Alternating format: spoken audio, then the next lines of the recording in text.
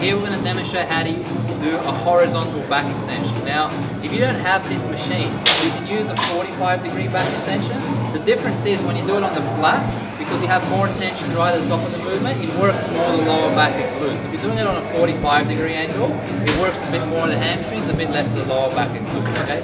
So if you have this one, do this one, otherwise do the 45. Now, when I do this movement, I prefer to use a bar across the back, because what that does is push the person's chest and shoulders back and gives them better alignment. If you have something to the front of you, like your arms or a weight, people tend to round their upper back, and that tends to shift the tension off the hamstrings and loads up too much in the lower back. Now, when you set the machine up, make sure your hip is at the edge of the pad. Okay, grab the bar.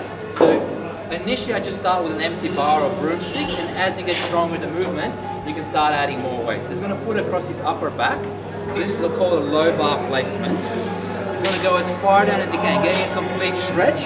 He's going to initiate the movement by contracting the hamstring. So contract the hamstring, come up, and that's as high as he's going to go. He's not going to hyperextend and come all the way here and hyperextend his back. He's going to go just parallel to the ground and back down. Okay, notice the engagement in his glutes and in his hamstrings. Come down. The lower back will remain braced, so he's not actually flexing in the lower back. The lower back is isometrically contracting. Come back up. And the prime movers are the glutes and hamstrings. That's how you perform this movement.